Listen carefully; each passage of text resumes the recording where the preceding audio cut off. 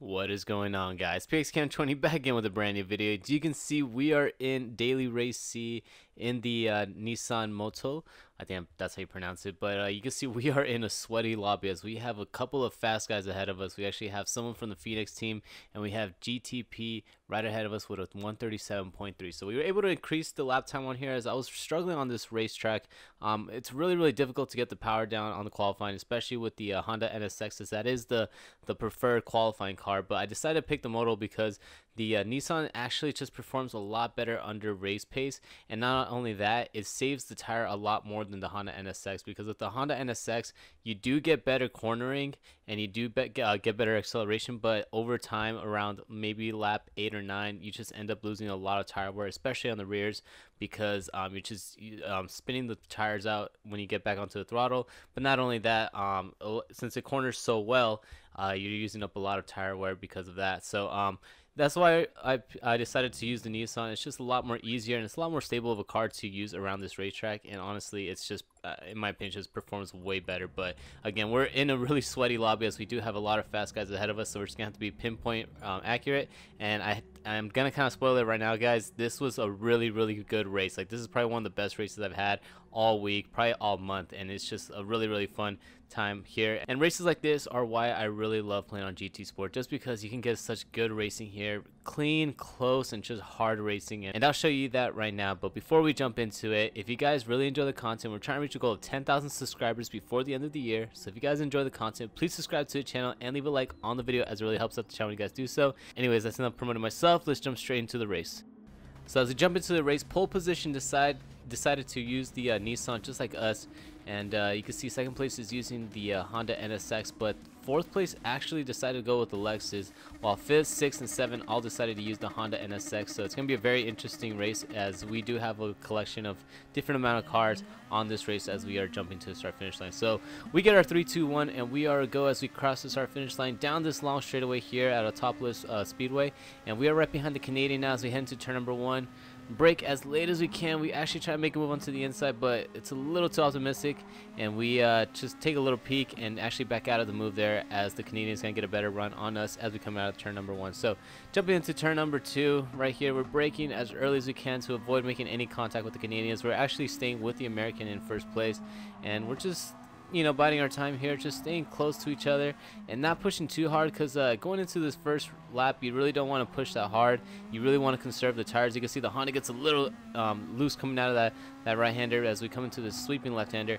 And yeah, so coming back to the strategy here, there's a no-stop strategy on this racetrack, unless if you guys like really spin out and you guys abuse your tires and maybe come into the pit if you guys have time or space between you and the car behind. But when doing this race, it's a no stop. You don't have to worry about the fuel, but again, it's just who can manage the tires the best, as when you really do see, you know, who is going to be able to outperform the rest of the field when it comes down to like about lap 7 or 8. So it's really important to conserve your tires and not to push that much, especially on lap number 1, as you can make easy mistakes and accidentally either push someone out or make a mistake yourself and clip a curve or clip a grass and end up spinning yourself out. So coming to the end of lap number 1, we've just been kind of biding our time again, just staying right behind the Canadian, as we haven't been forcing the issue here, as we actually gained a ton of time from fourth place. So first, second, and third, and us, we are able to make a gap from us to fourth. So we're just now running single file line as we're heading to turn number 1. So coming to turn number 1, the Canadian actually braked very early, and we braked really late. So I had to move on to the inside. If not, we would have made contact with the Canadian, and that actually hurts us as we come out of turn number 1. And it's able to allow the Canadian to kind of get away from us. But coming to the end of lap number 2, we're able to catch up to the Canadians. You can see he's just getting really squirrely on the NSX. Again, the NSX is just so powerful on the acceleration that you have to be very careful with it. If now you're going to be weaving in and out just like the Canadian right ahead of us. And you can see how loose he gets every single time we come out of that one of these slow corners. And he's just trying to search for a grip now as we come down into turn number 1 on lap number 3. So coming to turn number 1, we're still too far back to make any type of move, as you can get a really good run going down the straightaway and try to make an overtake on the car ahead of you, but it's you have to time it perfectly, and you have to be right next to them going alongside and going to turn number 1. But it's coming into turn number 2 here.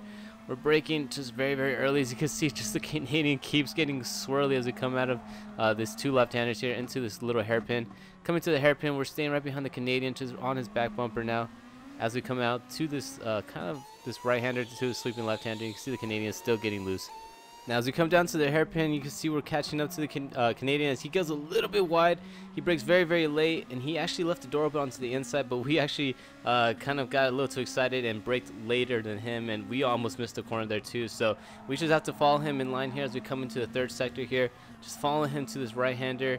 And one thing I've noticed here is that I was able to get this kind of weird gear trick down where you can see right here, shift down to 2nd. It gives me a lot of power going into the corner, but then I shift back up into 3rd, and it just allows me to get more traction coming out of this like little section here, and allows me to get back onto the throttle easier and not really wear out the tires. But not only that, it allows me to catch up to the Canadian or the car ahead of me really fast, because I'm not spinning out the tires, and it just gets me back onto the traction. So coming down the straightaway now, we're trying to make a move onto the inside of the Canadians. We're actually on the back bumper here, and we're actually gaining a lot of time now as we're coming to the inside. We're gonna go side by side as we head into turn number 1. We brake as late as we can, and the Canadian gives us room, and we're able to make the overtake as we are now promoted into 2nd place and set our focus now on the American in 1st place as we head down to this little straightaway that leads us into turn number 2. So jumping a little forward on the lap, we are able to come to the hairpin. Look at how much time we just gained on the American ahead of us, as we are now on the back bumper of him, and we're just trying to focus here, trying to avoid making any type of contact with him, because I want to race cleanly. I don't want to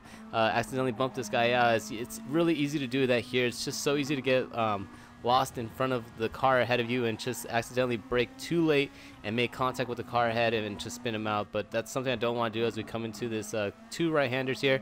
Coming to the 2 right-handers, I'm doing that gear trick again, and you see I shift back up into 3rd. It just gives me so much power, and then I'm able to just hold it here and then just stay in 3rd as we come into the final corner, or the final 2 corners. And you can see just how much time we're gaining on 1st place, as we're still on this back bumper here as we come down into the final corner. So coming out to the final corner, 1st place goes a little bit wide.